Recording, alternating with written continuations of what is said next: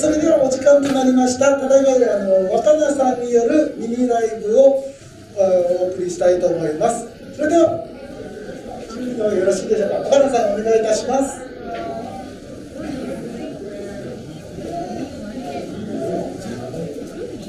皆さんこんにちは。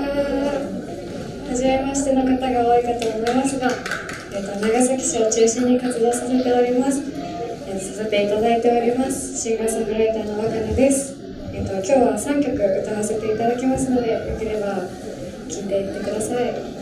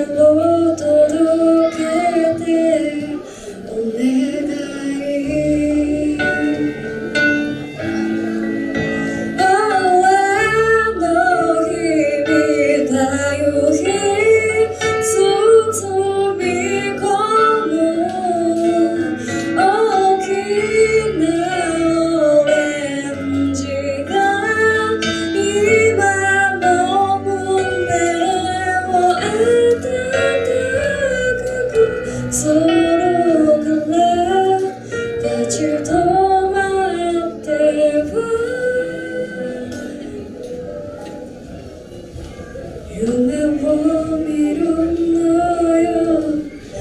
り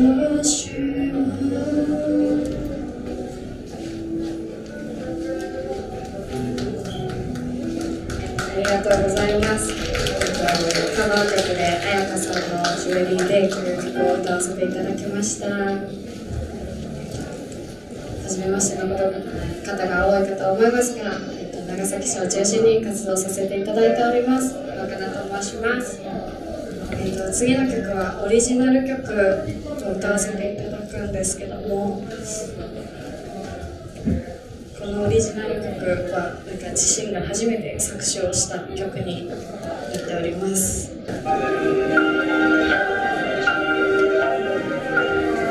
オリジナル曲で「シェル」という曲です。聴いてください。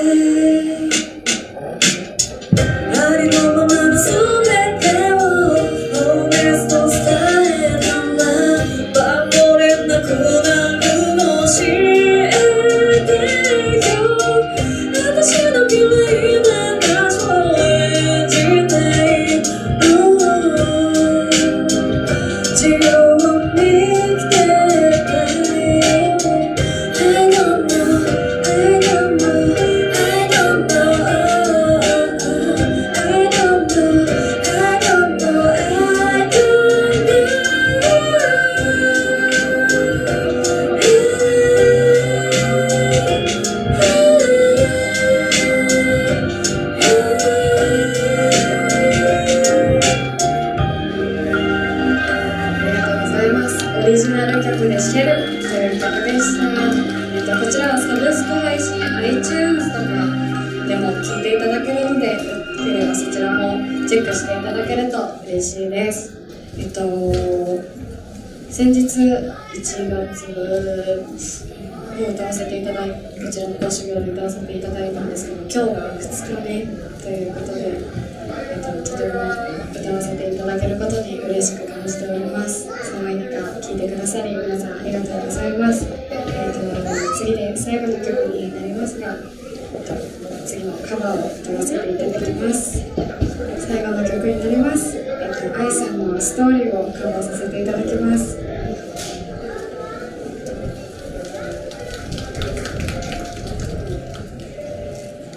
限られた時の中でどれだけのことができるのだろう。言葉にならないほどの想いをどれだけあなたに伝えられるだろう。ずっと閉じ込めてた胸の痛みを消してくれた。今私が笑えるのは一緒に泣いてくれた君がいたから一人じゃないから私が君を守るからあなたの笑う顔が見たいと思うから時がまたれてく痛みとともに流れてく日の光が優しく照らしてくれる。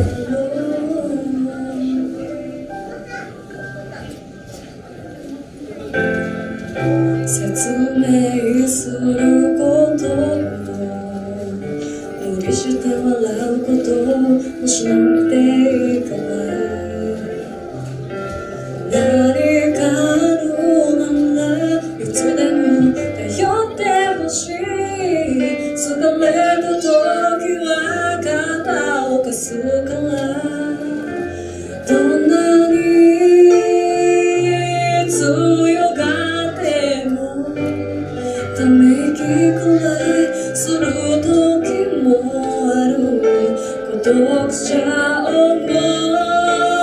い扉も鳥立ち上がればまた動き始める。一人じゃないから君が私を守るから強くなれる。もう何も怖くないよ。時がまためてく痛みとともに流れてく日の光が優しく照らしてくれる。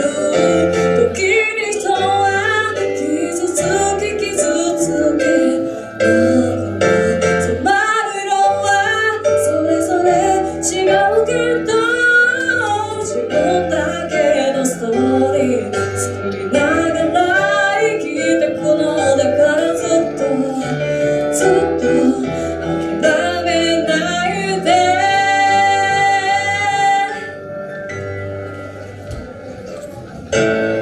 一人じゃないから私が君を守るからあなたの笑う顔が見たいと思うから時がまためてく痛みとともに流れてく日の光が優しく照らしてくれる。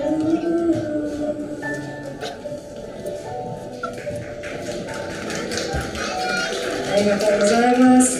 愛さんの愛さんでストーリーをカバーさせていただきました。寒い中最後まで聞いてくださりありがとうございました。